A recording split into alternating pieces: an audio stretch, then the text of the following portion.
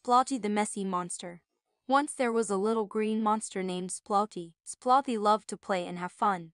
But he was also very messy. Wherever Splotchy went, he left a big mess behind. In the morning, Splotchy made a mess at breakfast, spilling his orange monster juice all over the floor. "Oops," said Splotchy with a giggle. After breakfast, Splotchy played with his toys, throwing them everywhere. His room looked like a big playground. "This is fun," said Splotchy happily. At lunchtime, Splotchy gobbled up his sandwich too quickly, getting crumbs all over the kitchen counter and floor. More, Splotchy shouted with his mouth full.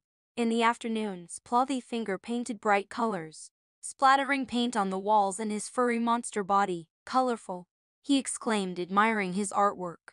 Mom Monster had to clean up every mess Splotchy made.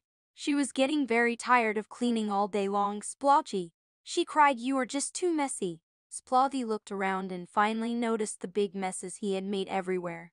"Oh no, I'm so sorry, Mom," he said, feeling bad.